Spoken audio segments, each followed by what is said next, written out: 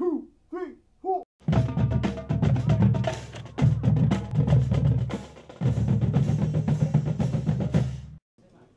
Project Lead the Way is a national not-for-profit educational program that helps give middle and high school students the rigorous, ground-level education they need to develop strong backgrounds in science and engineering.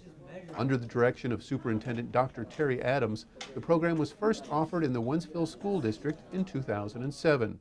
When I moved to this school district, we started the discussions about what are we doing to try to foster students thinking of engineering as a career and trying to get them to make practical use of the science and mathematics that they're learning in our high schools and our junior highs. Design and Modeling is the Project Lead the Way class currently offered in our 3 middle schools. It is designed to challenge and engage the natural curiosity of students. Yeah, see, it's right here. If it's right here, Students use geometry, problem solving, teamwork, and project management skills to design and develop product prototypes. They're learning the basics of design, and we use the 3D modeling program called Inventor. So basically, they come up with an idea for a design, they sketch it in a traditional way, and then they learn how to incorporate that into a computer 3D model. At the high school level, we offer Introduction to Engineering Design and Principles of Engineering. The Introduction to Engineering Design class involves the use of 3D software to design projects. Students follow the process from the inception through manufacturing and marketing of their design. Got all of our criteria and stuff, constraints that we had to have. And we started drawing out ideas for possible shapes. We brainstormed there. And then we chose the shapes that we wanted to and put them together. Principles of Engineering delves more into physics and mathematics and involves more hands-on learning. Students design and manufacture items like the mousetrap car to certain specifications in a team environment. The Principles of Engineering is a little more hands-on. It's a little more in-depth on, levers, pulleys, electronics, fluid power, things like that. It's more of the practical side versus the design and marketing side. We'll be building a marble sorter, and it has to sort 10 marbles by color and size and that sort of stuff. So the kids really enjoy doing that stuff, and they learn a tremendous amount.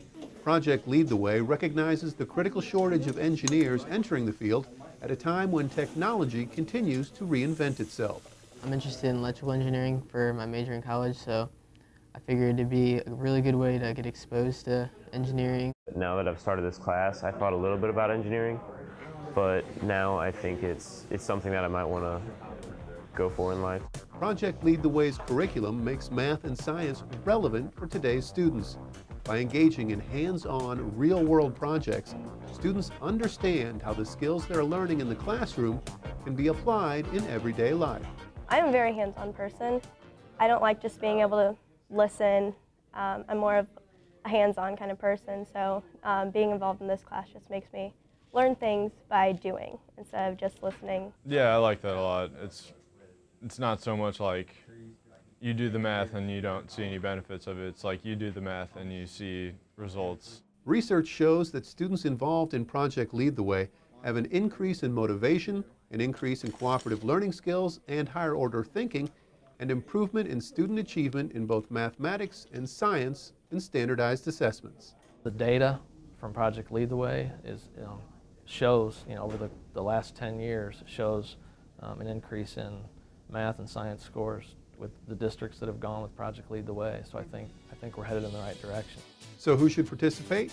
Well, students who have an interest in science, technology, engineering, or math, and any student who is enrolled in a college preparatory math course should consider the program as a means of career exploration. That's a cool thing about engineering is, there's 100 devices that can do the same thing effectively. So I can't tell them that this is wrong or this is right necessarily. As long as it meets the criteria, like, if A happens, then we need to have B happen, as long as it meets those criteria. And when you're building things with your hands and you have to use the math and science principles that are taught to you in order to be able to do that, it's a further manifestation of application, and it takes it to a higher level of learning, and that's exactly what we ought to be trying to accomplish in our schools. 3, 2, 1, go!